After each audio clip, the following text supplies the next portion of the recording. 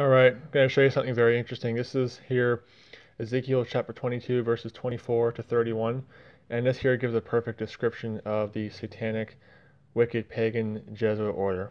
And I know the little Jesuit liar Aaron Deering, I think, brought these scriptures up in his video attacking the Jesuits. I have grounds to believe that that little liar is a Jesuit himself, but not going to get into too much of that. But Ezekiel chapter 22, verses 24 to 31 gives a perfect description of the wicked Jesuit order, the satanic cult that it is. Ezekiel chapter 22, verses 24 to 31. My cat just jumped on there.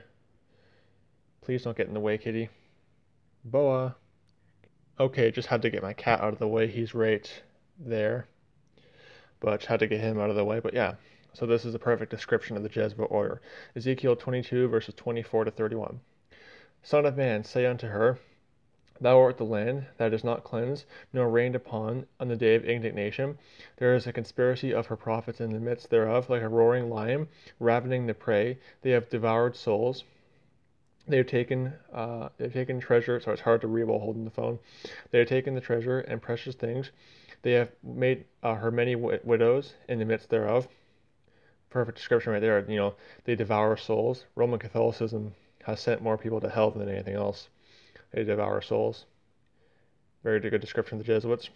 Verse 26, Her priests have violated my law. They have profaned mine holy things. Kind of like the Roman Catholic priesthood and the Jesuit priesthood, violating God's laws. The Bible says you had to be married to be a bishop, but the Catholic Church says no, you don't have to be married.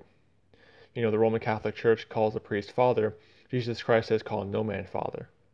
And of course, the Catholics will say, the Jesuits will say, well, you call your father father, so what's the difference? It's saying call me no man father in the sense of a religious title, not in the sense of, calling your mother and father father. But you can't call someone father as like a religious title. That's what they go wrong on. But yeah, calling a priest father, her priests have violated my law, have profaned mine holy things, like the Pope calling himself Holy Father, when that term only appears once in the Bible, and it's a reference to God the Father, not any kind of man. So they're blasphemers. And profane my holy things. They have put no difference between the holy and the profane. Again, good description. Neither have they showed difference between the unclean and the clean, like all the pedophile Catholic priests, and have hid their eyes from my Sabbath, and I am profane among them.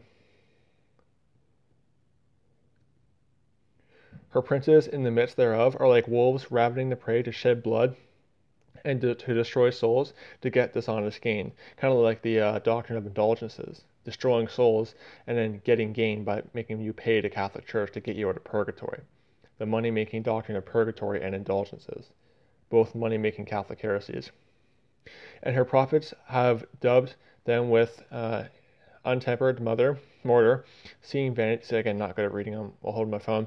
Seeing vanity and divining lies unto them, saying, Thus saith the Lord God, when the Lord hath not spoken. Exactly, thus saith the Lord God, when the Lord hath not spoken. Catholic priests, Jesuit priests will say, oh God revealed this to me. The Catholic Church says, oh, the Holy Spirit reveals things to the Catholic Church. They're saying, thus saith the Lord God, when God didn't tell them anything. God didn't show them anything. And by the way, the Bible says in John 16:13, and other places too, that the Holy Spirit guides you into all truth. You don't need any kind of priest or any kind of man to guide you into all truth. Now, you can learn off other brethren, that is true, but you don't need them to guide you into all truth. That's what the Holy Spirit does. But yeah, thus saith the Lord God, when the Lord hath not spoken. Exactly. Good description of the Catechism. The people of the land have used oppression and exercised robbery and have vexed the poor and needy. Again, money-making doctrine of purgatory. Give us your money, poor people, and then we'll get you out of purgatory. And indulgences and all other stuff. Yea, they have oppressed the stranger wrongfully. Oppressed the stranger wrongfully. I am sought for a man among them that should make up the hedge and stand in the gap before me for the land, that I should not destroy it, but I found none. Therefore I have poured out mine indignation upon them. I have consumed them with the fire of my wrath. Their own way I have recompense upon their heads, saith the Lord God. Exactly. God's going to destroy the Roman Catholic Church. It is indeed Mystery Babylon.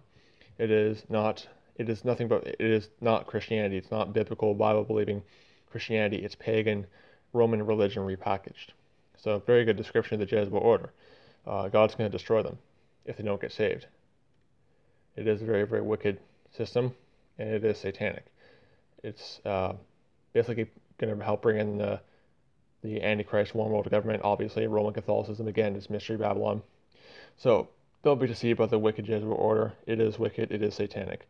So don't be deceived. May the grace of our Lord Jesus Christ be with all the brethren. Goodbye.